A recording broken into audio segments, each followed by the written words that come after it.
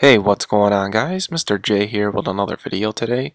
I'm going to show you a cool Easter egg on Google Translate where you can make the voice do some beatbox sounds.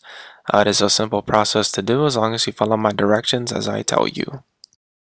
Okay, so to get started, you will need to go ahead and Google the word translate and then just do a Google search on that, and the first result should come up as Google Translate. You're going to go ahead and click on that link and wait for the web page to appear.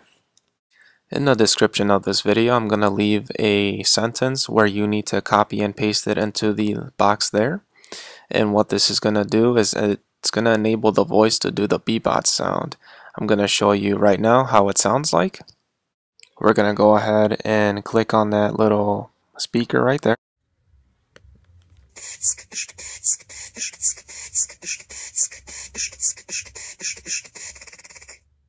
That's how you can make the Google Translate do some beatbox sounds. If you like this Easter egg, you can go ahead and like and share my video. For more videos like this, feel free to subscribe. Other than that, I'll see you guys in the next one.